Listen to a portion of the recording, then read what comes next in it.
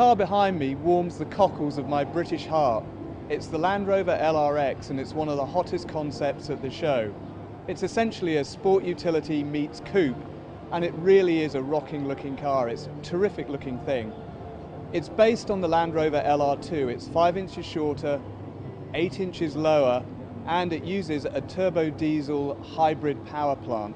There may be some fiction behind that power plant, although Land Rover's looking at hybrid power plants, but if it went into production it would use gasoline engines and diesel engines both in Europe and in the United States. Very interesting inside. One of the things about it is because it's smaller than the LR2, they've had to come up with some much thinner, smarter seats that fold down into a much smaller package and give you a lot more interior flexibility.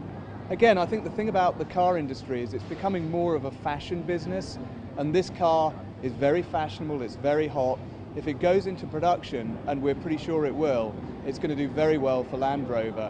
You could say, bearing in mind they're about to be bought by an Indian company, it's like curry and chips.